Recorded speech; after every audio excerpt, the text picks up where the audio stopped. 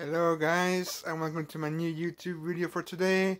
And as you can see by the title of this video, and don't worry, I'm not gonna milk like whack Star Wars reviews.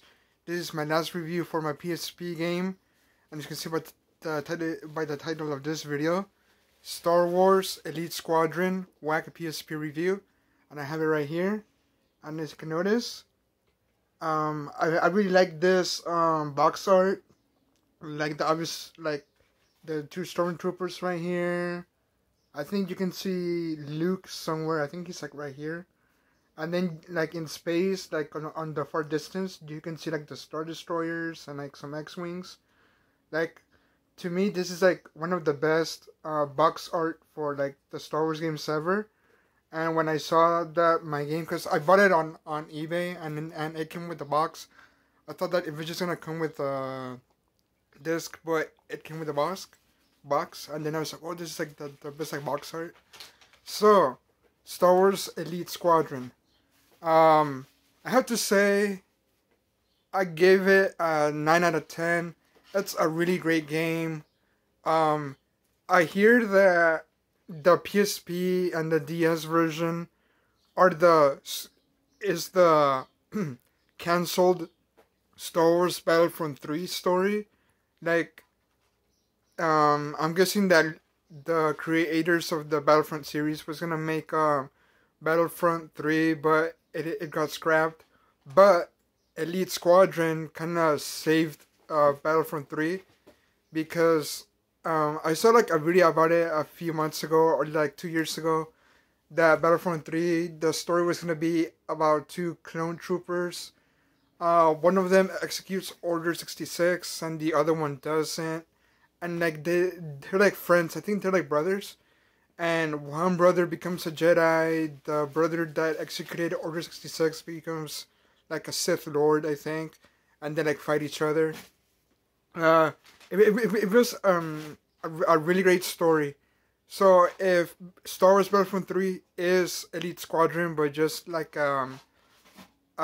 new version of Battlefront 3, because how it got cancelled but then brought to life because of Elite Squadron. I have to say that to me it's like the best story for like a Battlefront game.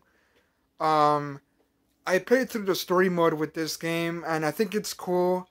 It was really great because the levels, the Clone Bros, they go through the prequel trilogy to the original trilogy, and then you fight alongside Luke Skywalker. So I think in total there's like 12 levels or something, because you do some levels for the prequel trilogy and then the original trilogy, and then some like after the original trilogy, but just like between like the bros, not the actual like Star Wars story, but just like the two clone bros. So the gameplay is really good, similar to Battlefront 2. I think on this one there's like less characters, but the gameplay is like is still pretty good. The stages themselves are like, they're not the stages for Battlefront 2, and I'm gonna compare it here.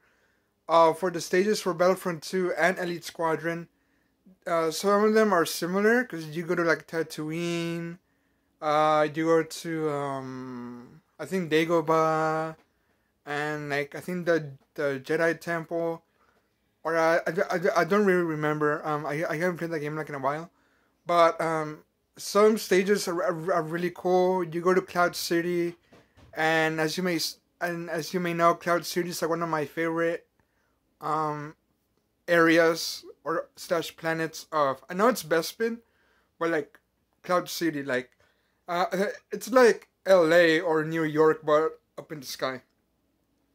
So it's like the gameplay is similar to Battlefront 2, like I said, but just compressed for the PSP version. Plays smoothly. It's not hard. The gameplay is not that hard. It's easy for me. But for the, I don't know what's wrong with my disc, but when I was finishing the story, when you fight the final boss is your brother, like the Sith Lord, and then like for some reason the game like stops working, and then it just turns into like a black screen. But overall, it's like a great game. Honestly, like even if the story sucked, but it doesn't. It's good. Again, it's just the canceled Star Wars Battlefront 3, but just PSP version. Um, like uh, the story is great, but like to me, what I love about Battlefront 2 and well, this Elite Squadron is the instant action. I think there's like 15 levels in this game. Mustafar, like I said, Tatooine, Hoth. I really like Hoth. Um, and like in Battlefront 2, when you get like a kill streak, you can be like Count Dooku. I think you can be Darth Vader and Senator Palpatine.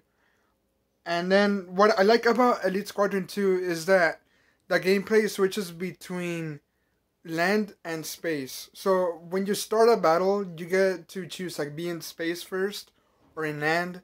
And then halfway through like the missions, they tell you like, oh, come in space and destroy like the Star Destroyer, or like go on land and secure like a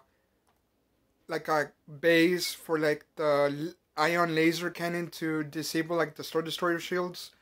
Um, it's really cool because you can just do whatever you want, space, ground, whatever.